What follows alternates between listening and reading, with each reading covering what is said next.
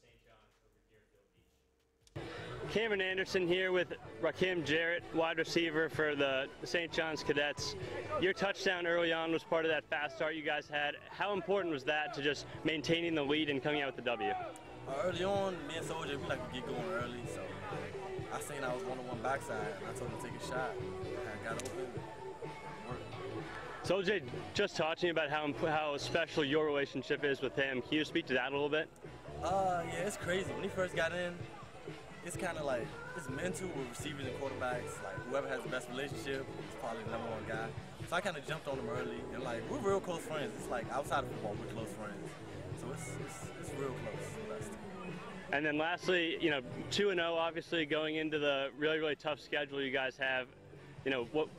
What kind of confidence does the 2-0 start give you guys going into your next couple games? I wouldn't say it's confidence, but I mean, it's definitely good that we're 2-0, but we're trying to take every week as going 1-0. So we're damn. You can see how excited Rakim was to talk about his relationship with his quarterback. Those two have a truly special connection both on and off the field. If you want more coverage like this, then head on over to DMVSTREAM.COM. This content is brought to you by Dental Associates. For more than 39 years, Dr. Stephen Price has been practicing dentistry in Northern Virginia.